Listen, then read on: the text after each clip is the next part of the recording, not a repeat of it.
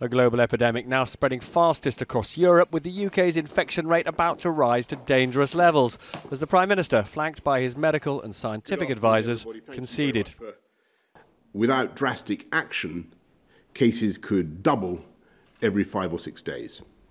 So we're all being asked to fundamentally change how we live and work. And if anyone in your household has a fever or persistent cough, everyone living with you is being asked to stay at home for 14 days.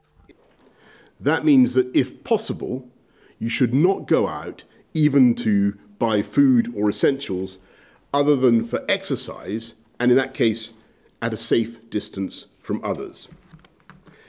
If necessary, you should ask for help from others for your daily necessities. And even if we're not sick, we're being urged to stay away from people.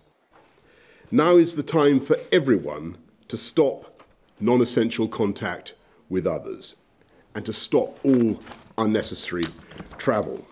We need people to start working from home where they possibly can, and you should avoid pubs, clubs, theatres and other such social venues. This shunning of social contact is most urgent, the PM said, for those over 70, pregnant women and the frail. And there will be special measures for the very frail.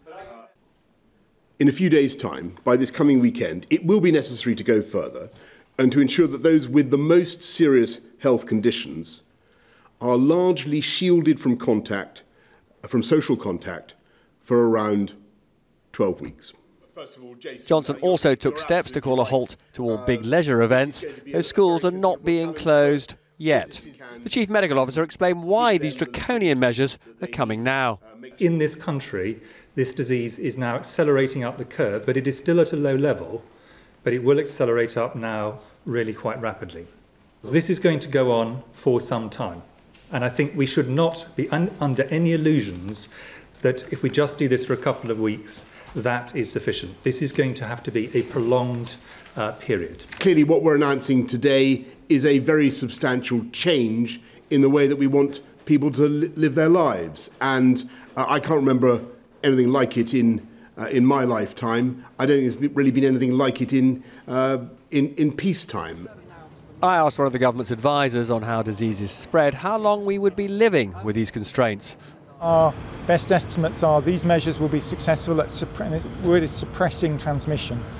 If they're lifted, and when they're lifted, transmission is likely to bounce back. Now, there may be in time other approaches we can take to keep case numbers low, but we are going to be living with this virus really this year, probably next year, until we have a vaccine. Neil Ferguson's research was warning that unless we all isolate, as the Prime Minister urges, the NHS could collapse and there would be 250,000 deaths.